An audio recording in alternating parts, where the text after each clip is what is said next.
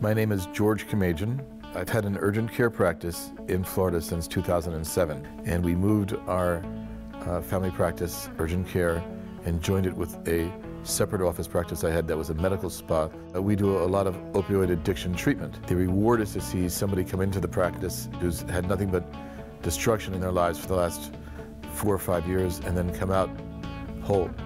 And from the spa perspective, we do a lot of rejuvenation, and these involves lasers or procedures or fillers that when somebody comes in, we can give them back 5 or 10 years off their lives.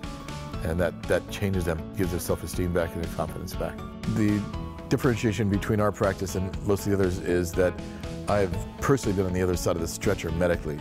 So I know what it's like to be sick and to have certain diseases, and when you're there, suddenly you're much more empathetic to a person that's going through the trials and tribulations leading up to getting the definitive treatment, getting the surgery. Come into the office and check us out. If you don't like your massages, I'll refund your money.